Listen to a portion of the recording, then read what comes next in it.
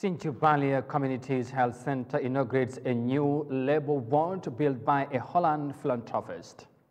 The United Nations Development Program, UNDP, says growing violence in Africa is being highly triggered by lack of job opportunities in the continent. And South Sudan Central Bank initiated strong measures to curtail the use of foreign currency in the country. Well, these and more coming your way on The World Today.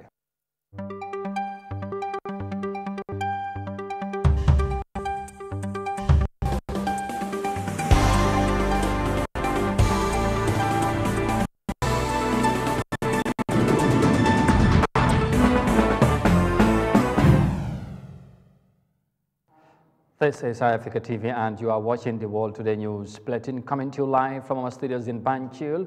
Many thanks for joining us. I am Amadou Kante and now the news in detail. And we begin with health-related matters because Sinchubalia Health Center in Commonwealth, West Coast region, on Wednesday inaugurated its new maternity ward built by Holland philanthropists as part of efforts to complement government efforts in enhancing healthcare delivery in the Gambia. The newly built labor ward is being widely held by the community of Sinchubalia, especially the women folks who dominated the inaugurating ceremony. Yahya Jammeh has the details in this report. The provision of such a health facility for any community have increased their access to crucial primary health care by mitigating constraints such as lack of insurance, long-distance traveling, and language for their patients, among others. Most women in the Old constituency, especially Sinchubalia, usually visit Serekunda General Hospital or Bundung Maternal and Child Health Center for their antenatal and postnatal services. However, with the advent of the newly built maternity ward at the community's health center, the beneficiaries are urged to make best use of the provided ante and postnatal care. Speaking at the inauguration ceremony, Wuri, a nurse at the Sinchubalia Health Center, said the community should preserve and also take advantage of the ward, saying it is purposely built for women to stop traveling long distances to seek antenatal care to other health facilities. This labor ward is for the residents of not only Sinchubalia, but the catchment area villages also are involved. We don't want you to go outside when you can access the health services that you need in this facility. Why go to Fajikunda? Why go to Bundung when Sinchubalia can do it? We have the staff, we have the knowledge, and we have the skills.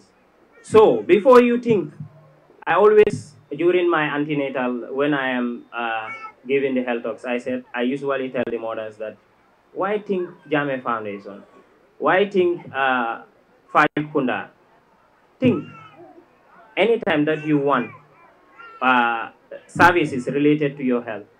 Think Sinchubalia. Charity begins at home. And we are not far. Looking at the catchment area, all these villages are interconnected.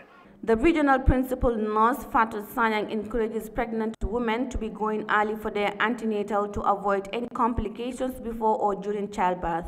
Dañ dee toog léegi ñu xam ne léegi tey ñu dem noos te loolu noonu du dee baax because su fekkee ne da nga am problème pour ñu gaaw laa dimbale daf dee jafe torop so loolu noonu maa ngi ñaan jigéen ñi jigéen ñi nekk Sinchubalia ak li ko wër dëkk yëpp ak Gambia jigéen yëpp nañ ñi dee teel a dem noos loolu loo xam ne suba torop wante da ngaa gis comme ni ma ko waxee ñu bëri duñ dee teel a dem noos dañ dee wax ne weer bu nekk di dem noos loolu noonu dafa lii wante dem noos bi dafa am solo torop because soo demee nañ la wiiste seet sa doom bi naka la tëddee seet la yow yaay bi si boppam seet sa préso seet sa seben seet yëpp pour luñ dee bëgg mooy ku nekk soo biiree nga wasi na jaama amee sa doom bi. Alaji Sankare, the Director of Health Western Region 1, reiterates the Ministry of Health's desire to make sure every individual has access to quality healthcare services. He also recognizes the competency of the staff at the health center while advising them to take good care of the maternity ward. I want to inform this August gathering that it is one of our resolve as a Ministry of Health to provide access and quality health care to the population of this country. Initially, our resolve was to ensure that every segment of the population will have access to health care within 5-kilometer reach. But now we have lowered down to 3 kilometers. Nobody will travel more than 3 kilometers without having access to healthcare services.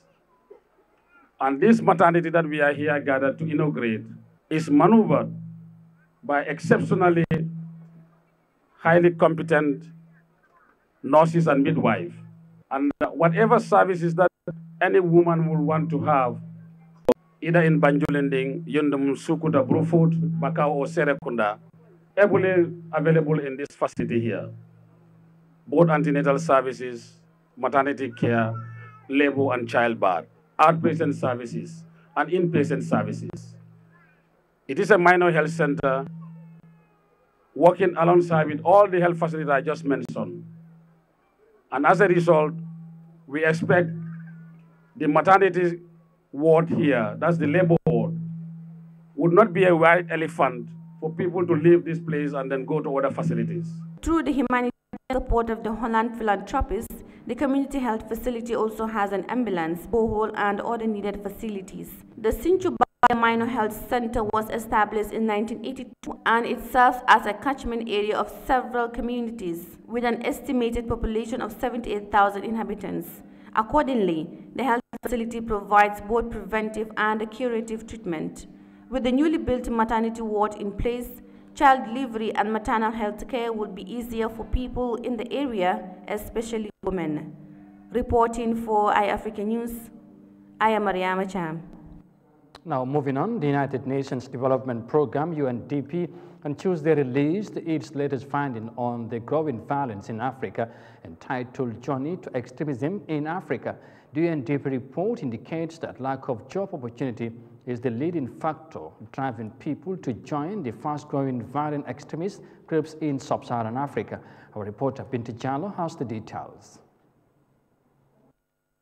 The report draws from interviews with nearly 2,200 interviewees in 8 countries. Burkina Faso, Cameroon, Chad, among others, has shown that sub-Saharan Africa has become the new global epicenter of violent extremism, with almost half of global terrorism deaths in 2021. More than 1,000 interviewees are former members of violent extremist groups, both voluntary and forced recruits. According to the UNDP report, 1/4 of voluntary recruit opportunities as their main reason for joining violent extremist groups. This is a 92% increase from the last UNDP study on violent extremism in 2017. Speaking during the report launch, the UNDP Administrator Akim Steiner outlines the root causes of the increasing violence in Africa. In many countries, where the lack of income, the lack of job opportunities, livelihoods, desperation is essentially pushing people to take up opportunities with whoever offers them to. And the research underscores the relevance of these economic factors as drivers of recruitment. 25% of voluntary recruits cited job opportunities as their primary reason, and 40% said they were in urgent need of livelihoods at the time of recruitment. Mr. Steiner also observed that the prevailing political tensions in several African countries doesn't come as a surprise. The geopolitical dimension should not surprise anyone. It is a part of precisely this phenomenon when states are essentially no longer able to provide the rule of law and to provide national security, then the opportunity for other actors to become part of this drama grows exponentially. We have seen it in Mali, we've seen it in Libya, we've seen it in the Horn of Africa. The main author of the report and UNDP's regional peacebuilding advisor, Nerina Kiplagat, gives an overview of the new report. We find that in the new report that 48% of voluntary recruits do cite a trigger event that caused them to join, and of them 71% cited these human rights abuses such as government action. The latest report is part of a series of 3 reports on the prevention of violent extremism, as it highlights the urgent need to move away from security-driven responses to development-based approaches focused on prevention. It also recommends greater investment in basic services, including child welfare, education, and calls for an investment in rehabilitation and community-based reintegration services. Security-driven counter-terrorism responses are often costly, minimally effective. So the UNDP administrator and investment in preventive approaches to violent extremism are inadequate. Militant organizations such as ISIS, Boko Haram or Al-Qaeda, who have their origins in a local reality but then become part of the enablers for weapons to be secured and financing across the Sahel, allowing other groups to resource themselves. Based on the interviews, the report also identified factors that pull recruits to disengage such and unmet financial expectations and a lack of trust in the group's leadership as main reasons for leaving. The Sahel has seen the most rapid growth in violent extremist activities of any region in Africa over the past 2 years. The region is also a link of criminal network and illicit trafficking and has experienced a rise in farmer-harder violence. Reporting for Eyeafrica TV, Binta Jallo.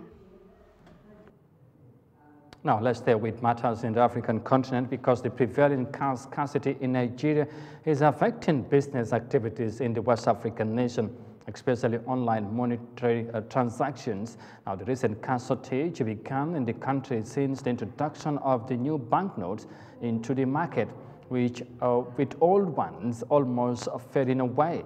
Now, despite the welcoming, of course, of the government's move to introduce the new notes, some economic analysts said the impending realities could frustrate citizens to disregard the cashless policy. Let's have more details of that in this report. The past 2 weeks have been a roller coaster for Abuja-based POS operator Ismaila Abdullahi. Requests for cash withdrawals from his customers have been rising daily. Ismaila cannot get the new Naira notes from the bank, and seeking other options to get cash for payouts means he has to hike his charges by over 600%. Business was quite okay when the cash was available. We used to charge 100 Naira for every 10,000 Naira payout. But now I charge between 600 to 800 Naira for 10,000 Naira. I can't even pay one individual up to 20,000 Naira. The cash shortage in Nigeria has worsened since the launch of the redesigned notes. While old notes are nearly out of circulation, new ones are in short supply. The ATMs are not dispensing, neither are banks paying over the counter, and other cashless options are mostly inoperative. Now citizens desperate for cash could pay as high as 20% on POS charges. I've seen a friend who paid 200 just to get 1,000, and it's quite high. Little transactions like paying for tolls, buying water, little things that cost maybe 200. You don't have cash in hand to carry out your daily, even daily living at home. You don't have cash because each time you go, they tell you, the ATMs are not working, the POS machines are not working. You try to do a transfer, the bank app itself at times doesn't even respond. According to the World Bank, Nigeria is one of 7 countries that contribute to half of the global unbanked population. The low financial inclusion and weak infrastructure are slowing the adoption of the cashless policy. Yes, the policy is a good one. Our old Naira is actually old and it's actually due to be changed, even legally. But there's supposed to be a roadmap. The infrastructure for the cashless policy have not been put in place. If I were to be there, I'm going to ensure that we have steady networks for the bank, for the commercial bank. These challenges are the discouraging challenges, and it's putting Nigerians off, discouraging them from embracing the cashless policy. Economic watchers urge the government to ramp up the digital platforms to make the transition seamless. And that money-related report is coming from the Nigerian capital, Abuja. Now, elsewhere, the United Nations Refugee Agency High Commissioner Philippe Grandi on Wednesday visited Ethiopia to meet with displaced people in the country and call for more aid and long-term solutions to help those displaced by the recent conflict in the East African nation. Mr. Grandi also made an appeal for further support for the reconstruction and recovery efforts in the face of conflict and climate change. Moses Mendy tells us more in this report. The UNHCR chief made these calls while meeting with senior government officials and displaced communities in the Tigray and Amhara regions. Cognizant of the impact of the civil war in Ethiopia, the UN Refugee Agency official highlighted the need for better health, education and sanitation services to enable refugees and host communities to thrive in line with the Global Compact on Refugees.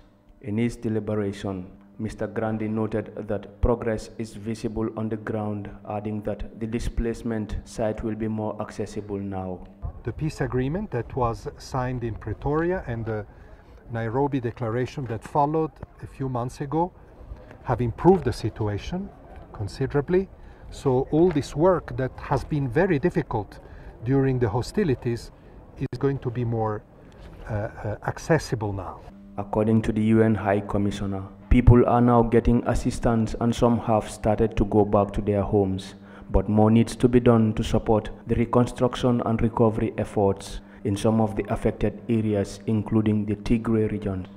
He further outlines that it will be critical to improve their living conditions and work towards lasting solutions, including voluntary returns to their communities.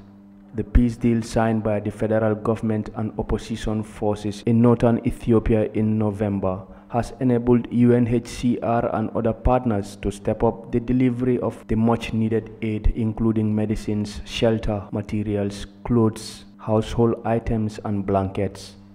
According to the UN Office for the Coordination and Humanitarian Affairs OCHA latest report, food deliveries had reached more than 3.8 million people in the Tigray region from mid-November to January.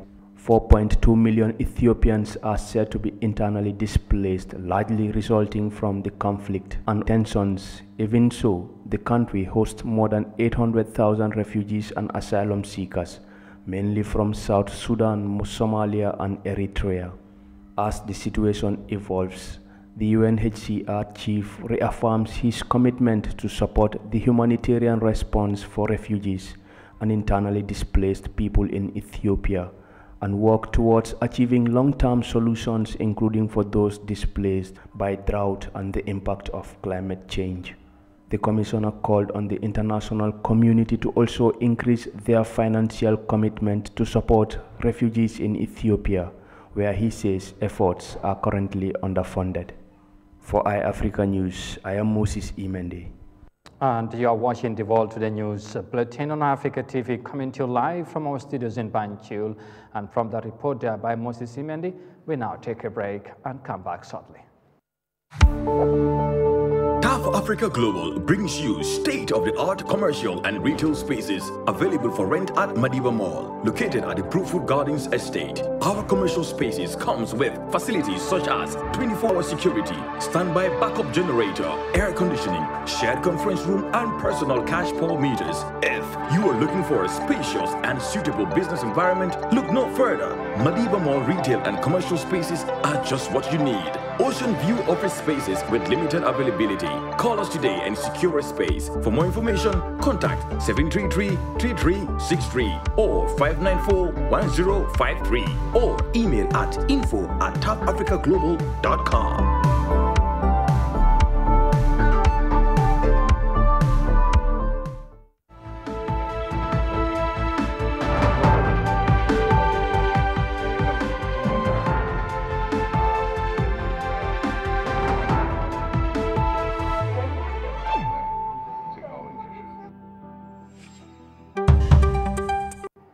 Welcome back. This is Eyeafrica TV and you are watching the World Today News Bulletin. And once again, many thanks for joining us, and let's now look at the rest of the stories. Now, the United Nations Regional Humanitarian Coordinator in Syria has said that Monday's earthquake is the last thing Syrians wanted, owing that the country is struggling with years of humanitarian support. Now, rescue workers continue searching for survivors buried in the rubble of thousands of buildings destroyed in Turkey and Syria by catastrophic earthquakes and aftershocks that killed more than 12,000 people. Now, just like in Turkey, Damaged roads and bad weather conditions are also frustrating rescue operations in Syria. Let's have more details of that in this report by Yahya Jammeh. With mounting challenges affecting the country, the regional humanitarian coordinator for Syria crisis, Muhammad Hadi, said the earthquake that affected at least 10 million people is the last thing the Syrian people needed. Speaking to journalists in New York on Wednesday, he said the country finds itself in a difficult situation by trying to reach to others. This is the last thing the Syrian people needed, and we were struggling for years and years to meet their humanitarian needs, even without this last catastrophe. But we find ourselves now in a very difficult position, fighting with time, trying to reach people all over Syria. The regional humanitarian coordinator also informed that the road leading from Gaziantep to the transshipment point border, which had been damaged and couldn't be used to send relief items, should be opening soon. The coordinator also informed that there is hope to access the border, as they are discussing with their Turkish counterparts to also give them all the support. We see ourselves, our objective is to reach the people. For us, cross-border and cross-line are just modalities complementing each other. The most important thing that we reach people in this time, people who are desperate for help in this very difficult situation. We're seeing images on TV, children stranded in very harsh, cold winter, snowing. It's really heartbreaking. Speaking from Damascus in Syria, El Mustafa Ben Lamli, resident coordinator and humanitarian coordinator interim for Syria, also reiterates the hard situation the earthquake had put on Syrians. And all of a sudden comes this, and all the achievements we had before. Anybody who had that small business now has lost that small business. Anybody who could go to school cannot go to school. Women who could go to protection centers cannot go to protection centers. So it's a terrible situation where even the 15.3 million people that were in need here in Syria, now we have to revise that number. Amid calls for Turkey's government to send more help to the disaster zone, Turkey now has tens of thousands of aid personnel in the quake zone, and such teams from more than 2 dozen countries have joined them. But with the devastation so widespread, many are still waiting for help, and hope of rescuing survivors is fading. Experts said the survival window for those trapped under the rubble of collapsed buildings or otherwise unable to access water, food, protection from the elements, or medical attention was closing rapidly. At the same time, they said it was too soon to abandon hope for more rescues. Reporting for Eyeafrica News, I am Yahya Jammeh. Rescue operations continued both in Turkey and Syria following the Monday's deadly earthquake that struck the two countries. Now, finally, South Sudan's central bank has outlined stringent measures to limit the use of foreign currency in local services in the country, saying all transactions in this African country should now be done with the local currency. Now, the latest move by the South Sudanese government did not go down well with some businesses in the country, as many claim it could affect their business activities. However, the government says the decision is meant to address the country's economic crisis. Here's more details of that in this report. Hotels, services in restaurants and rent payments are often made using the US dollar in South Sudan. However, the country's central bank says that is destroying the economy. There is a clear directives from the central bank that all the transactions in South Sudan must be done in our currency. So all those contracts which are being signed must be signed in our local currency. The government says the move is one of the measures recommended by a committee appointed by President Salva Kiir to address the country's economic crisis. But those involved in travel and tour businesses say the move will have negative effects. We South Sudanese, we don't have our specific airlines, we don't have. We are hiring it. And for us to hire it, we have to change it. When we brought the money into local currency, we have to change the dollar. And to change is that definitely we are not going to do anything. Because when things work up in local currency, it is good for other businesses, but for us airport, it is not good. These banks that are here, EQT and KCB, and they are in Kenya, when you go with your pounds here, you want to give to them, they will not take. They say, no, we don't take this currency. So if the Minister of Finance can make these two countries recognize pounds and people move with pounds in their pockets, it will be very easy. Many goods in South Sudan, including agricultural produce, are imported from neighboring countries, which requires the US dollar. Business people here say the change could limit their ability to import goods because it restricts access to hard currency, something which is already in short supply in the country. One expert says the government will have to do more for the directive to be accepted by businesses. Obviously, the issue of the contracts being in dollars was due to the inflation, where people were not able to predict the rates. But the government is counting on more transactions in South Sudan's pounds to help stabilize the economy.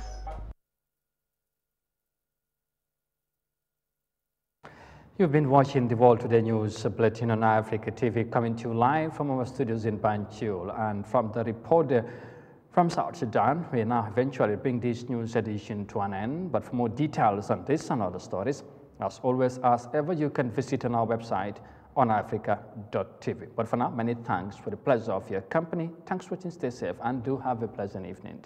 Bye for now.